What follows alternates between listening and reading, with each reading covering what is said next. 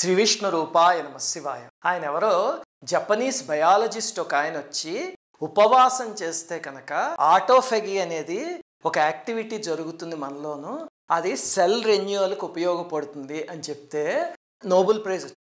అంతేనా? లక్షల ఏళ్ల నుంచి మన ఋషులు ఉపవాసం చెయ్యండి ఏకాదశి రోజు అని చెప్తే మనకి పాషండత్వం ఎక్కువైపోయి పురాణాల్లోనూ శాస్త్రాల్లోనూ చెప్పింది ఏది మేము పాటించము అనే ఒక రకమైన నాస్తిక భావాలతో ఇలాంటివన్నీ పోగొట్టేసుకున్నాం. హాయిగా పక్క దేశాల వాళ్ళు వాటన్నిటిని పేటెంట్లు చేసేసుకుని నోబెల్ ప్రైజులు సంపాదించేసుకుంటున్నారు. ఇంతకీ ఉపవాసం చేస్తే వచ్చే ఉపయోగాలు ఏమిటి అని ఈ సైంటిస్ట్ ఒక ఆయన చెప్పారు. బాగానే ఉంది. మరి మన వాళ్ళు ఏకాదశి రోజు ఎందుకు చేయాలని చెప్పారు? మన ఋషులు ఏది చెప్పినా సరే దాని వెనకాల సైన్స్ ఉంటుంది, దాని వెనకాల ఉపాసనా రహస్యాలు ఉంటాయి. ఈ సైన్స్ ఏముంది అనేది ఇదిగో ఈయన కనిపెట్టారు. ఉపాసనా రహస్యాలు ఎలా తెలుస్తాయి అంటే మీరు ధ్యానం కానీ మంత్రోపాసన కానీ చేస్తే తెలుస్తాయి. అసలు ఎందుకు ఈరోజు ఇలా పెట్టారు అంటే దీనికి వెనకాల శాస్త్రంలో ఒక మాట ఉంది.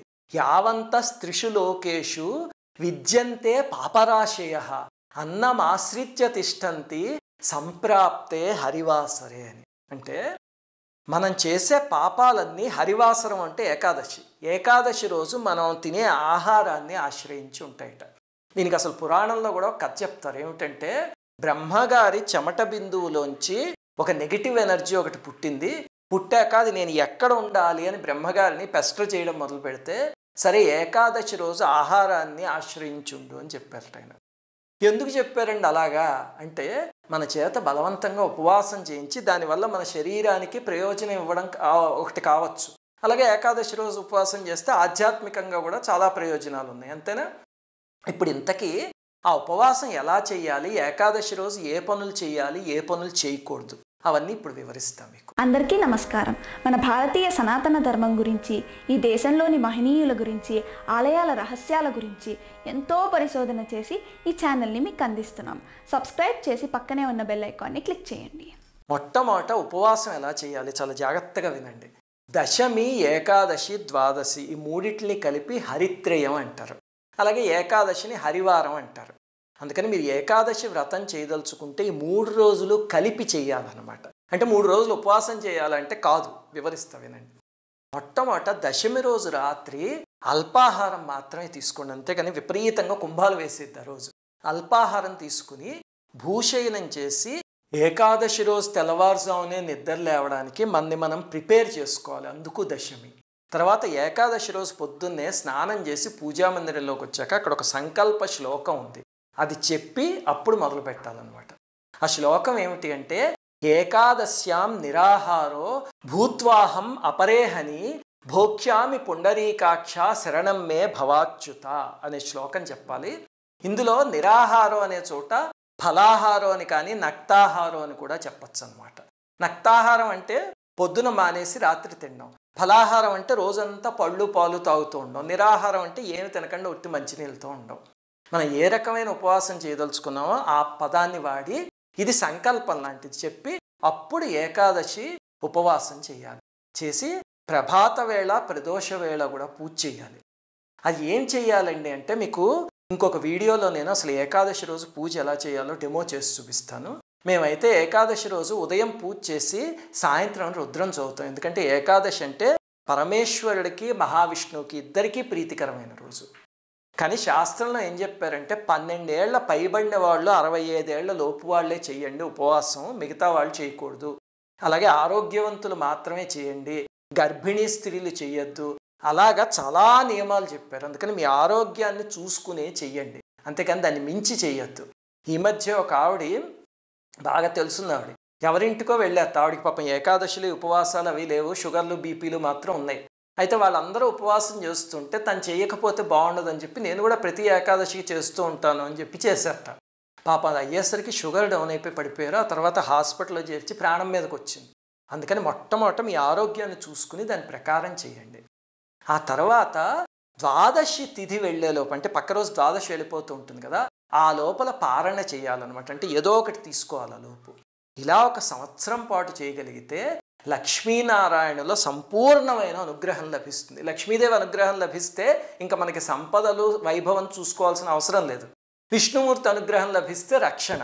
అందుకే అంబరీషుడు ఈ 12 మాసాల్లోని 24 ఏకాదశులు చేశాక ఆఖరి ఏకాదశి రోజు పారణ చేయబోతుంటేనే అప్పుడు ఆ కథ మొత్తం జరిగింది. మరి చూడండి మహావిష్ణువు వచ్చి ఎలా రక్షించారో, అది ఏకాదశి యొక్క శక్తి. అలాగనే ద్వాదశి రోజు పారణ చేసేటప్పుడు చదవాల్సిన శ్లోకం ఒకటి ఉంది. అదేమిటంటే అజ్ఞాన తిమిరాంధస్య వ్రతే నానేన కేశవ ప్రసీద సుముఖోనాథ జ్ఞాన దృష్టిర్ వ్రతో భవాని. ఈ శ్లోకాలన్నీ కూడా మీకు కింద డిస్క్రిప్షన్లో ఇస్తాను.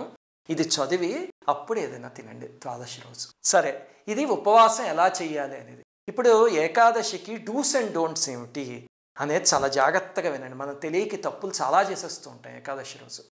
మొట్టమొదట అసలు ఏకాదశి అనే పేరు ఎందుకు వచ్చింది, ఆ లాజిక్ అర్థమైందంటే అప్పుడు ఏం చేయొచ్చు ఏం చేయకూడదు తెలిసిపోతుంది. ఏకాదశి అంటే 11 కదా. ఏమిటండి ఆ 11 అంటే 5 జ్ఞానేంద్రియాలు, 5 కర్మేంద్రియాలు, ఒక మనస్సు. ఈ 11 ఉండబట్టే మన జీవితం ముందుకు నడుస్తుంది. ఇది అందరికీ తెలుసు కదా. ఈ 11టిని పవిత్రంగా ఉంచుకోవడం, అదుపులో ఉంచుకోవడమే ఏకాదశి.